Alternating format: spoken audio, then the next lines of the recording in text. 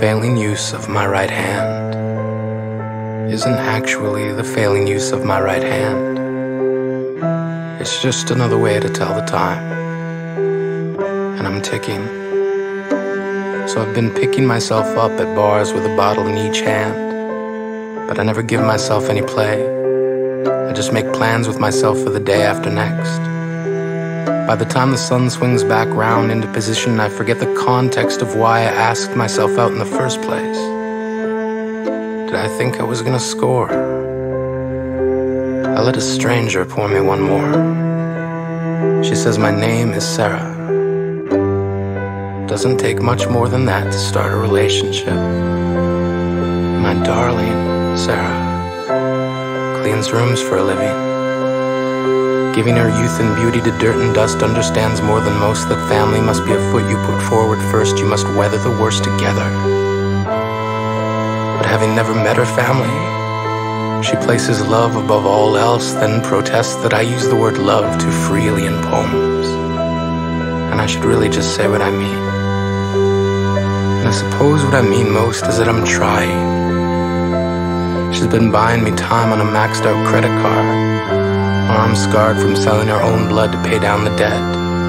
Tells me she doesn't mind going broke so long as I can give her a little sweat. She says try. So I do my best impression of a pen. And when every problem looks like a page, I commit ink to paper, and the worth of the words that comes out determines my wage. And I'm making enough to bear the compliment of not quitting, of not sitting when standing is required. She only asks that I put the effort in, and in return she's willing to pin a paper heart to her chest and do her best impression of a target. She says that effort is the Siamese twin of success. So when everyone else looks like a wrong answer, she says she'll settle for being my best guess. So we lie in bed like a mess that someone's been meaning to clean for the large part of a long while. We lie there like a pile of dirty laundry, and how we'll ever come clean is beyond me, so we don't. She says it's supposed to be dirty. And if by the end you haven't hurt me, then you didn't try. So I do my best impression of a surgeon, going in, cutting purple hearts out of my own. Use my veins like thread and have them sewn to our skin like metals.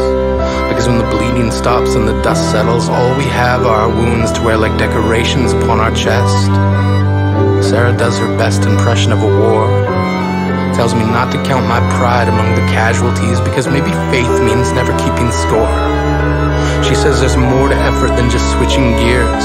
And in terms of what one should give in this life, sweat holds more value than tears. You have to try. And even though the failing use of my right hand means I'll never land a knockout punch in the first round, life is composed of sound and fury.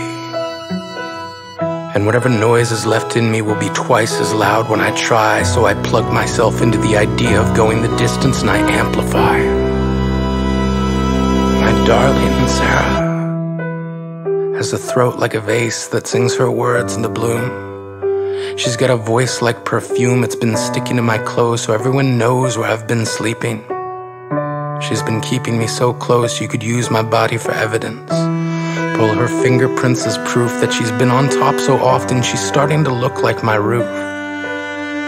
But a real sexy roof. And she doesn't leak. Unless you count the crying. She does that sometimes. Worries that she's just a backup plan. My darling Sara, I've lived long enough to learn too many choices can destroy a man. I will make no exodus. Be around long enough to watch uncertainty bid us farewell, then echo our names into the crater caused by the impact of when our lack of conviction fell. You've never had to sell me on the idea of absolute certainty and the trustworthiness of another. The first and only time you met my mother, Mama said, I like the way she looks at you. And I echoed back to her that I liked it too. Eyes like recycle bin blue. Sara looks at broken things as if she can make them new. And more than a few times I caught her staring. Caught her wearing a smile reserved for those busy making plans. Sara believes that distance is a fundamental that can be sidestepped by a piece of string and 2 tin cans. And I remember when my tin can rang.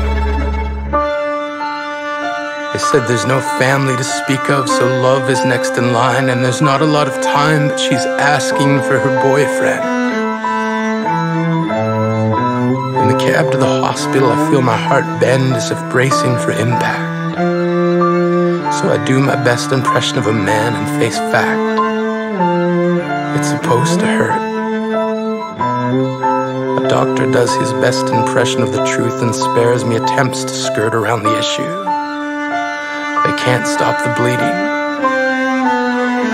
And the failing use of Sara's heart isn't actually the failing use of Sara's heart. It's just another way to tell the time. My darling Sara, I was holding your hand when you died. And even though the failing use of my right hand prevented me from feeling you leave, I tried.